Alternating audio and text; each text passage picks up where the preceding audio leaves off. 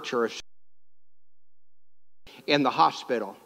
So I spend a lot of time going to the hospital, visiting with folks and praying with folks. And a question that many times comes up is, well,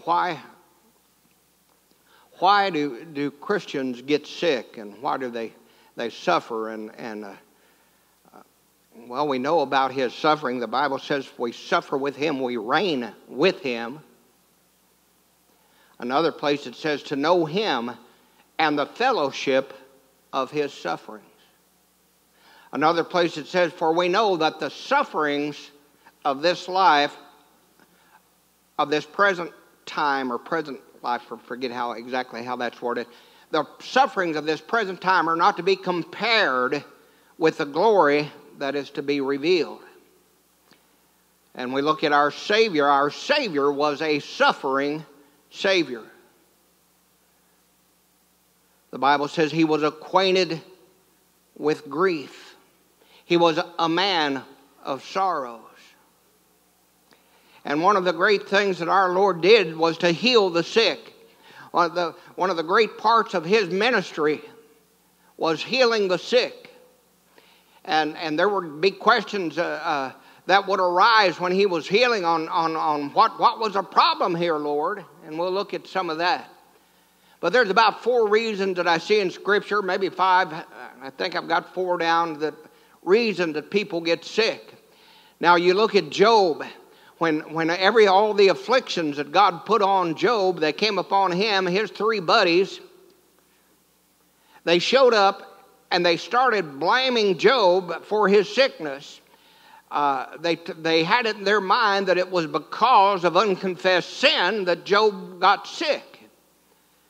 And I think if we allow ourselves as Christians, we'll see somebody in the church that'll get sick, and it'll be in the back of our head that, I wonder what he did. Wonder what's going on with him. Why he's sick. Well, just like Job's friends were absolutely wrong, most of the time we're going to be wrong if we try to figure out why someone is going through a battle with their health. Now we'll look at some of the scripture that talks about prolonging your life and health.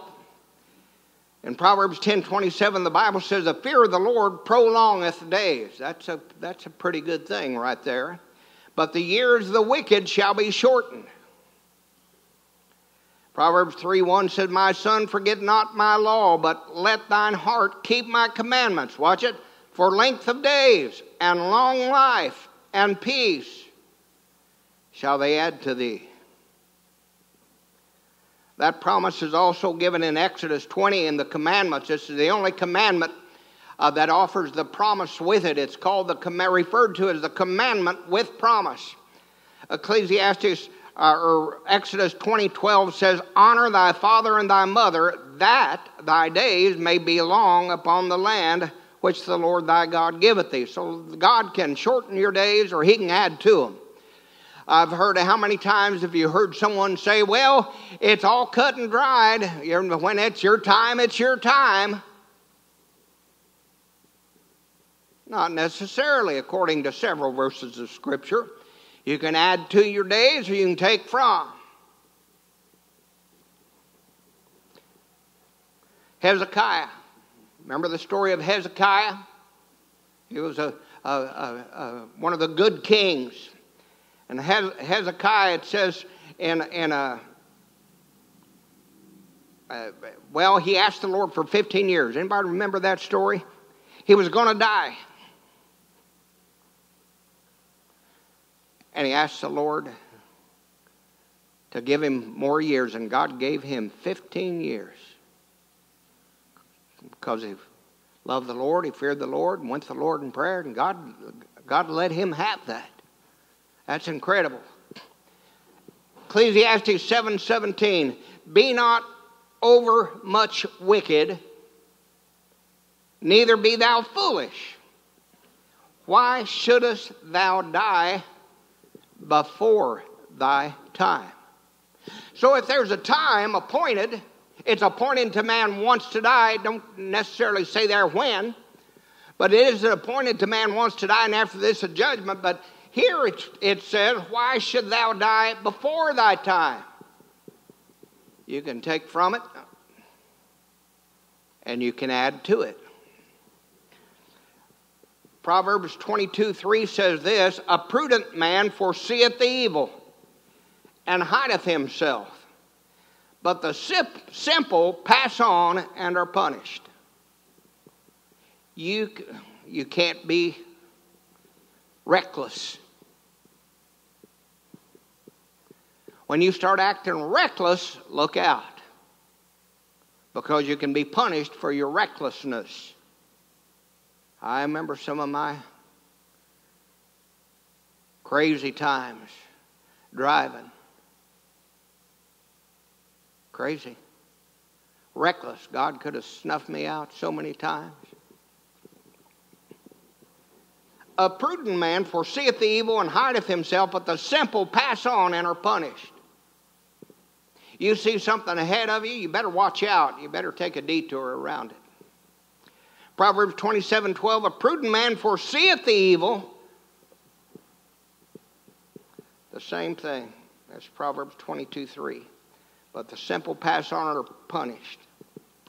All right, now let's look at diseases. Diseases are first mentioned in Exodus 15, and the diseases, when they're first mentioned, are associated with Egypt. Egypt was a type of those who were in opposition to God's people and to God's word. Egypt is always a type of the world. In Exodus 15:26, the Bible says, and said, if thou wilt diligently hearken to the voice of the Lord thy God. Now hear the Lord through Moses talking to the children of Israel. If thou wilt hearken to the voice of the Lord thy God, and wilt do that which is right in his sight, and will give ear to his commandments, and keep all his statutes, watch it, I will put none of these diseases upon thee, which I have brought upon the Egyptians. For I am the Lord that healeth thee. Wow. That's pretty wild. Now, notice what the Lord said in Mark 2 and verse 9. He had healed this fellow, and then he says, whether is it easier to say to the sick of the palsy, thy sins be forgiven thee, or to say, arise and take up thy bed and walk. Remember, he healed that fellow. He said, arise, thy sins are forgiven thee. Arise and take thy bed and walk. And man, the Pharisee crowd, man, he's acting like he can forgive sins. That's one of the things they got after him about. But I see in that passage that if there was no sin, genetically it has to do with disease, I'd say, somewhere too. But look at all the generations from Adam till us today, all the one generation sinned, and there, I don't know, I'm kind of speculating that has to do with genetic propensities toward some type of disease which may be rooted in sin several generations back. Now there's some scripture kind of against that. The Bible says the sins of the father shall not be visited upon the son, but then it talks about 4 or 5 generations it takes to clear out some traits. I don't know that. I just thought it was interesting when the Lord said, is it easier to say to the sick of the palsy, thy sins be forgiven thee, or to say, arise and take up thy bed and walk? Interesting thoughts there. But there's a lot of reasons for sickness in the Bible.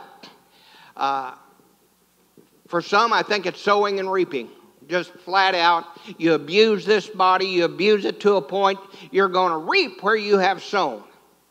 You smoke like a train, and you drink like a fish, and you take every drug that anybody will give to you. Guess what? Don't expect to live a long and healthy life.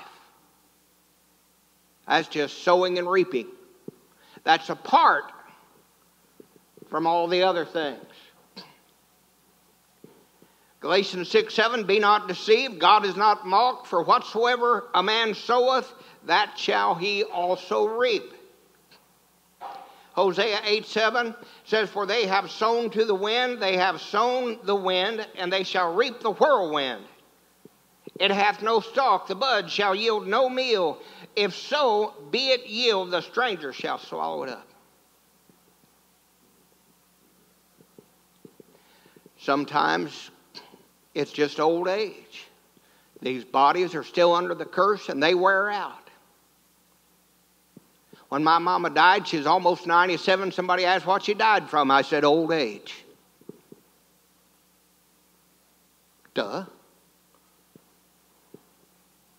Old age. Bible says 70. 80 if by reason of strength. You live to be 80 years old, you're a strong person. My mama almost 97, 96, over 96. That's incredible. I buried a woman in Aurora one time. I buried her. The funeral service was up at Fitch Denny, and she was 108 years old.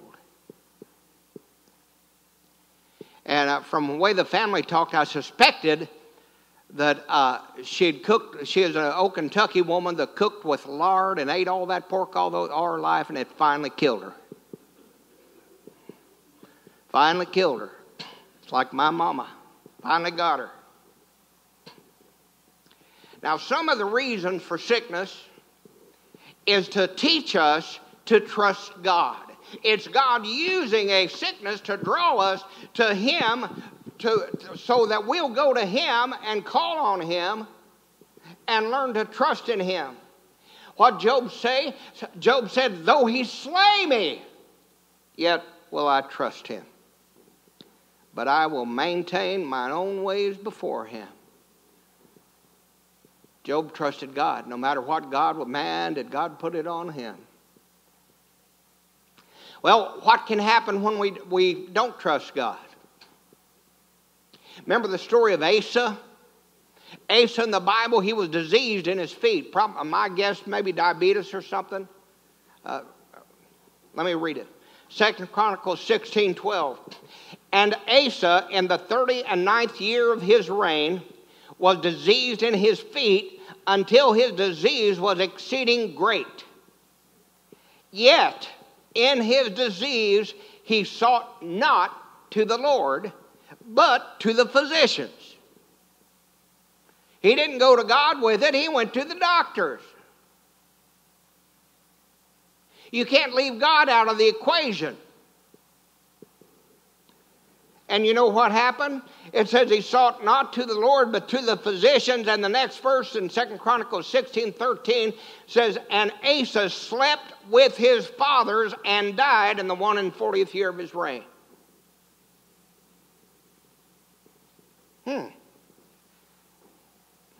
Now that don't mean that. Now that don't get me wrong. That don't say that there's anything wrong with doctors. The Bible says, who needeth a physician but he that is sick? If you're sick, you need a physician, but God needs to be your primary care. You go to God with it first, and God will direct you to the physicians you need. There's nothing wrong with medicine. The Bible says, a merry heart doeth good like a medicine. That means it does good like a medicine does good. There's a story of a fella where they told him he had a boil, and they told him put a plaster of figs on the boil and he'd recover. You know what that is? That's medicine.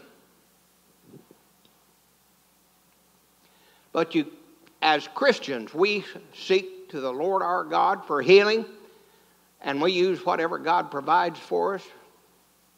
I'm funny about doctors. I look them up, I research them, I compare this one, that one. I don't just take dealer. I just don't take come what may with the doctrine. I look at what schools they went to. Say, is that trusting God? Yeah, God gives me sense to do that, so I do it. Sometimes sickness in Scripture is to keep you from sin. Isn't that interesting? Not because of your sin necessarily, but to keep you from sin. 2 Corinthians 12:1. Remember the story of Paul? He was caught up to the third heaven. 2 Corinthians 12:1. Paul said, "It is not expedient for me doubtless to glory. I will come to visions and revelations of the Lord. I knew a man in Christ above 14 years ago, whether in the body I cannot tell, or whether out of the body I cannot tell. God knoweth. Such an one caught up to the third heaven."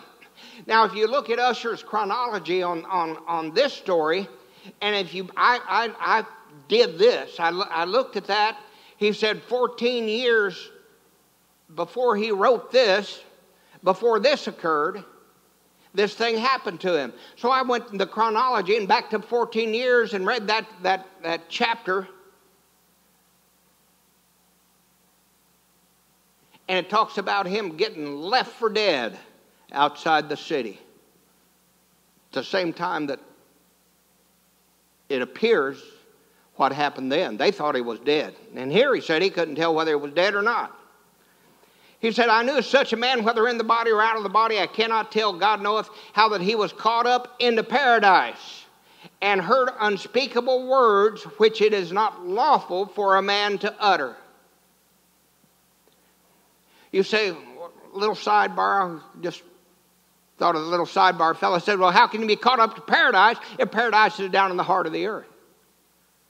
This is after the cross. The Lord raptured out paradise during that 3 days and 3 nights when he was in the heart of the earth. So he was caught up to paradise. It's clear any guesswork there. "Of such a one will I glory." Wait. "I cannot tell how that he was caught up into paradise and heard unspeakable words, which it is not lawful for a man to utter. Of such an one will I glory, yet of myself I will not glory, but in mine infirmities." So he was caught up to paradise, and he got some revelation from God that just set him, man, you talk about on top of things. That's something. And here's what it said: "For though I would desire to glory, I shall not be a fool, for I will say the truth. But now I forbear, lest any man should think of me above that which he seeth me to be, or that he heareth of me, and lest I should be exalted above measure." What an honor, what a thing to get caught up into paradise where the Lord let you see what's in your future. Later on, Paul would say, "I have a desire to depart and to be with God, which is far better." He knew what he was talking about. "And lest I should be exalted above measure through the abundance of the revelations." There it is. He saw a lot of things no man had ever seen. "There was given to me a thorn in the flesh, the messenger of Satan." That's, God gave that to him. Gave him sickness. They said it hurt so bad, the pain was so bad he couldn't see with it. It blinded him from time to time. "Was given to me a thorn in the flesh, the messenger of Satan, to buffet me, lest I should be exalted above measure." God gave Paul the thorn in the flesh. He made him sick so he wouldn't be lifted up in pride. That kept him from sinning. My.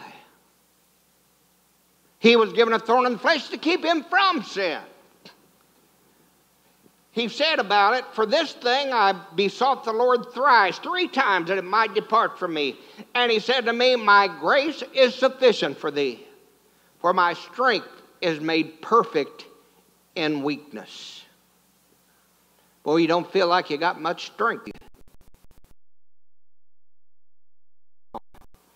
"Most gladly," Paul said, "therefore will I rather glory in mine infirmities, that the power of Christ may rest upon me." So Paul's thorn in the flesh was to keep him from being lifted up in pride, and was also to teach him to trust in God. All right, now we'll get to the unconfessed sin, and that's another reason why some people get sick. 1 John 1:8. If we say that we have no sin, we deceive ourselves, and the truth is not in us.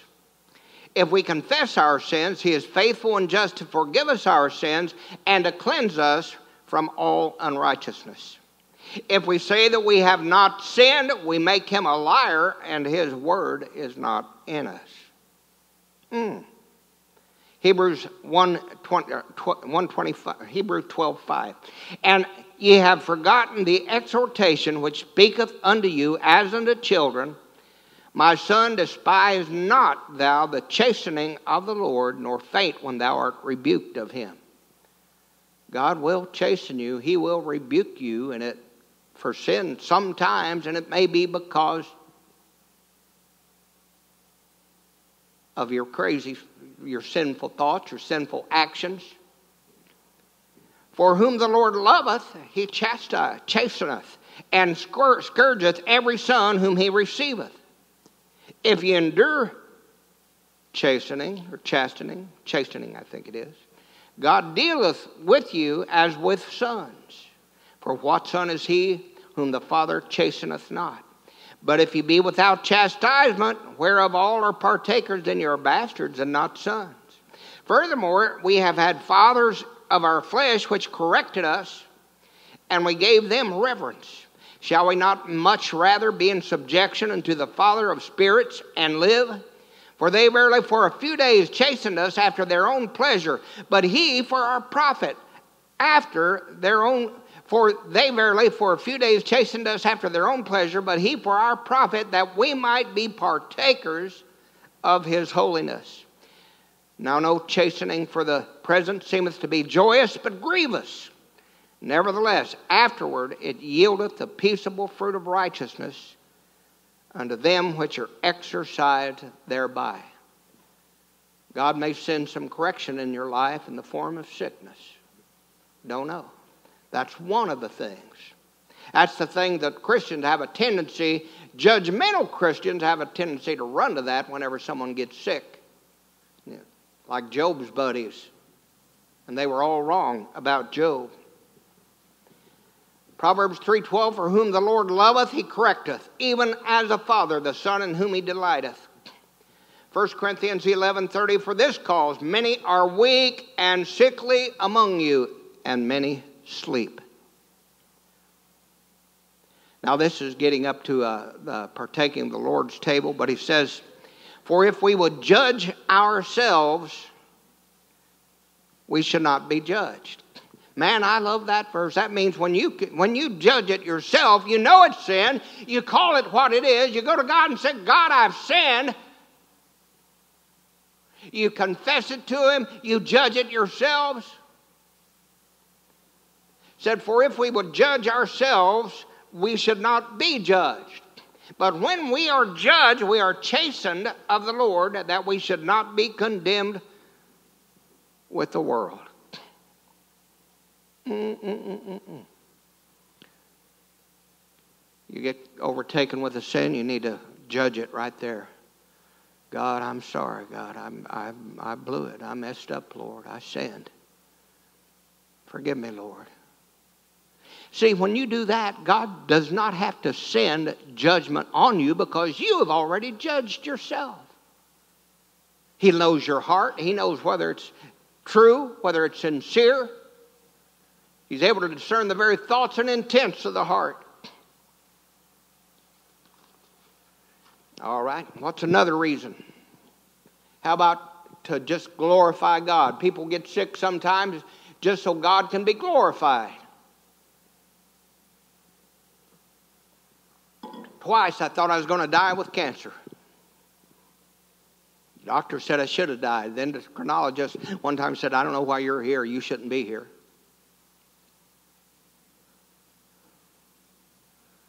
God cured me. What's that about?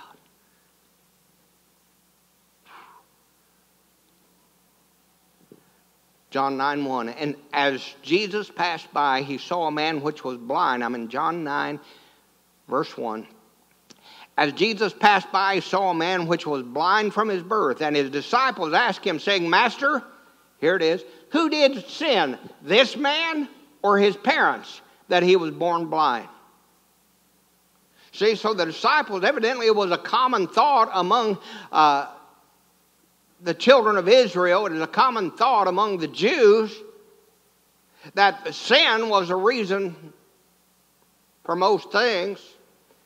He says, they said to him, Master, who did sin, this man or his parents, that he was born blind? Jesus answered, Neither hath this man sinned, nor his parents, neither one, but that the works of God should be made manifest in him. My. That his Father might be glorified through that healing. He had born blind just so the Lord could show up and get glory for healing him. My.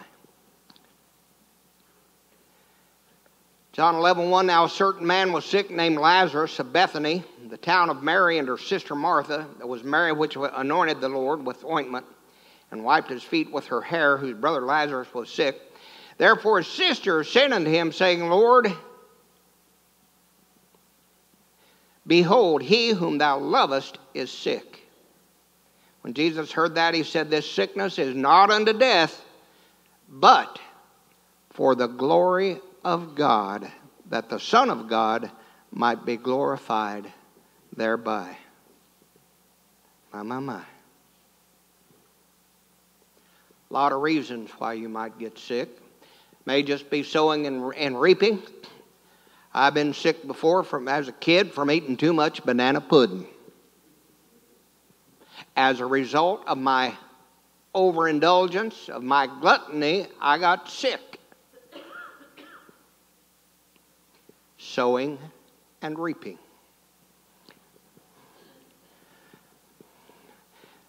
Jeremiah 30:13 says, There is none to plead thy cause, because thou may be bound up. Thou hast no healing medicines. Remember what we said about medicine? They're good. A merry heart doeth good like a medicine. That's in Proverbs 17:22.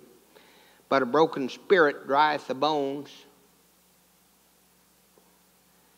There is none to plead thy cause, that thou mayest be bound up. Thou hast no healing medicines. So medicines are for healing. I like that thing about drieth the bones. A broken spirit drieth the bones. I had an aunt. She'd been dead for years and years. But you'd call her on the phone, my Aunt June. And when she'd pick up the phone, she'd say, hello. You'd think that she was near death just by the way she answered the phone. Always, sit down. So pitiful sounding. You get that attitude, that'll dry your bones up. Hello. I don't know how I'm getting there, but let me move on. Luke, the beloved physician, he was a doctor, and he's called beloved. Colossians 4:14, Matthew 9:12. But when Jesus heard that, he said unto them, They that be whole need not a physician, but they that are sick. Now notice this late in Paul's ministry. Only Luke is with me. Take Mark and bring him with thee, for he is profitable to me for the ministry. Luke, the beloved physician, was with Paul during a big part, the last part of Paul's ministry. I suspect that's because Paul's often infirmities that he referred to. Dr. Luke traveled with him. Notice the Apostle Paul says here, late in his ministry, this is one of the verses that will show you that those apostolic gifts went out with the apostles. It showed the power of the early church. Now, I'm not going to stay there tonight on this, but one of the proof texts of that is here in 2 Timothy 4:19. Paul says, Salute Prisca and Aquila and the household of Onesiphorus. Erastus abode at Corinth, but Trophimus have I left at Miletum sick. Paul, he had to leave that guy there because he was sick. He couldn't heal him. This was late in his ministry. Just thought I'd throw that in. Just no extra charge on that little proof text there. Several reasons why you get sick. Maybe to glorify God, maybe to keep you from sin. Could be because of unconfessed sin. Could just be sowing and reaping. You never know. We don't know. We know that this body is under the curse and it's subject. The Bible says the rain falleth. One event happeneth to us all. The rain falleth upon the just and the unjust. A disease can come into your life. Can attack this body of flesh, and that's, as a Christian, we go to God with it, and we ask God for direction with it. He's our primary care physician. God might heal us. We pray that He will. We ask Him to be merciful to us, and He sometimes will. He was merciful to me in my cancer. Then you go through all kinds of stages. You wonder why. You go on a guilt trip. I think they call it survivor's guilt. Well, why did God heal me and not others that I love that died because of the disease? I don't know. That's not my call. But I'm thankful, God, to keep me going. I remember Paul, when he talked about that part, said, I have a desire to depart and be with God, which is far better. The next verse he said, but it is more needful for you that I stay. Sometimes God will keep us around because somebody needs us. Sickness, it'll happen to all of us from time to time. I hate being sick. And as a kid, and of course as an adult too, I milk it for all it's worth. I want somebody to wait on me hand and foot. And when I get sick, I get downright pitiful. Joyce giving me a funny look over there. But go to God with it. He's your primary care physician. Love Him. He may be teaching you to trust in Him. I'm done. Everyone stand up tonight.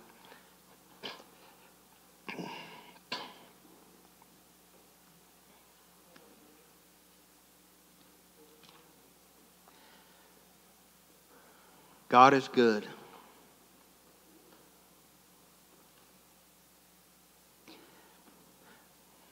Continue, if you would, through the night to pray for Jeannie. I pray that God spares her. We'll see what He does. Pray that He does. What are we singing, Jethro? Page